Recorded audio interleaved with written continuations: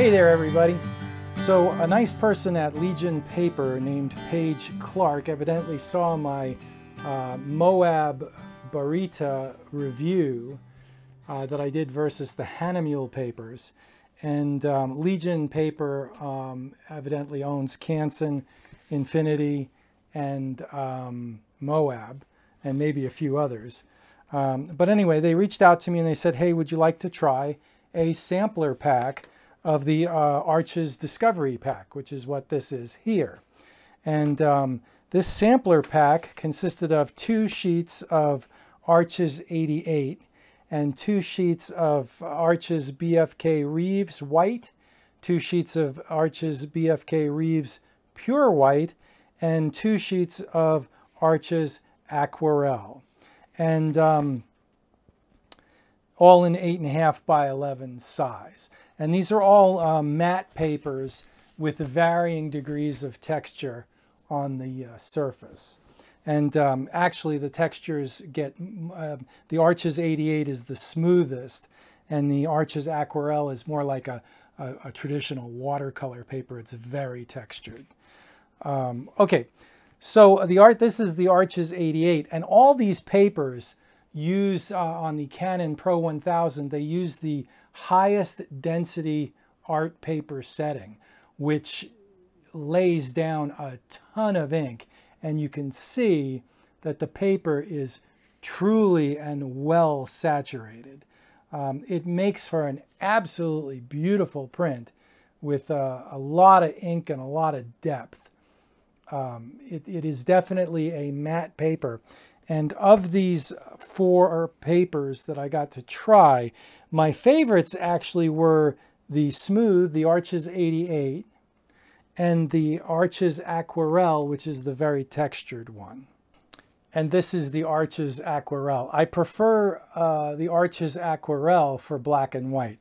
The Rives papers were kind of somewhat in the middle. My least favorite paper of this bunch was the Rives White. I could see where it would have a purpose, but I process my images to be a little warm anyway, and so it kind of left me with a dull image.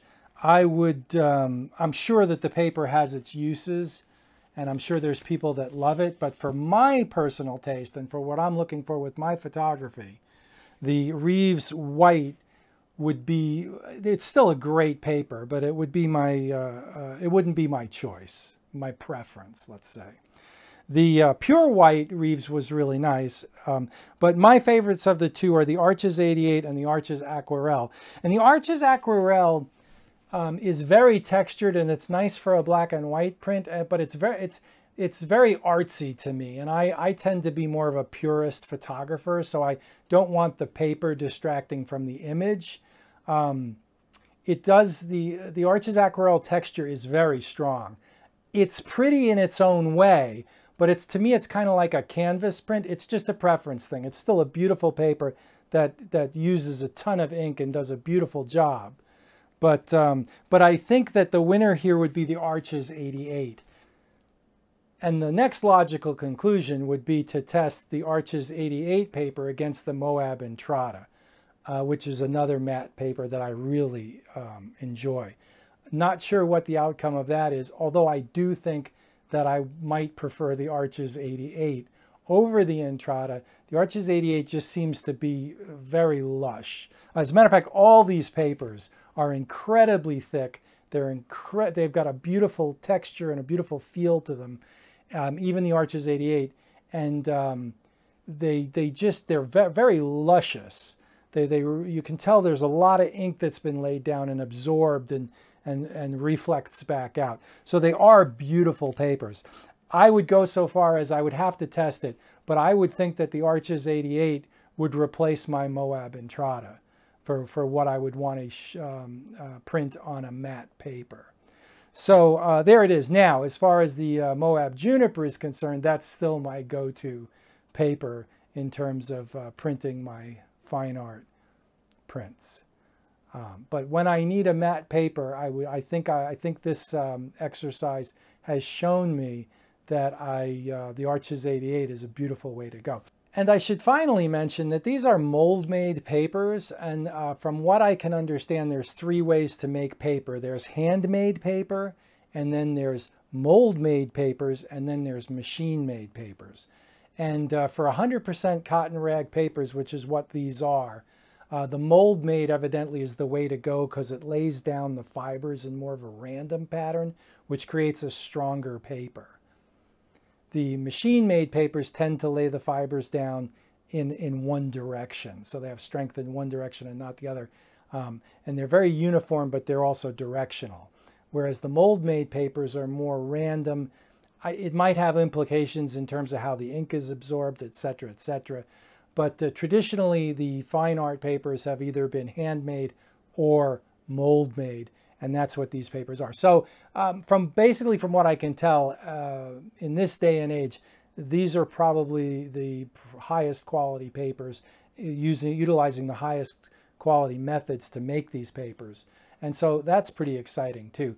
It leads me to the question of, do they make a paper like the Moab juniper or the Hahnemühle Barita in a mold-made paper? I don't know. I think it might be more of a watercolor thing. So anyway, thanks again to Paige Clark for considering me and sending me these papers to try. Canson is not sponsoring me. They're not sending me free paper. They just sent me a sampler pack.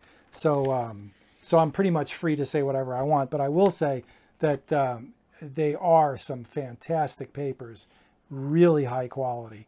And I'm very impressed by them. If I need a matte paper, I think the Arches 88 wins in terms of what I would use. So, hey, thanks for watching. I appreciate it. Like, subscribe, and if you like this content and you like the fact that it's ad-free now, consider a generous donation of $24 a year, and there will be a link in the description below to go to my webpage to find out how you can donate. And thank you so much for watching. Have a great day. We'll see you later.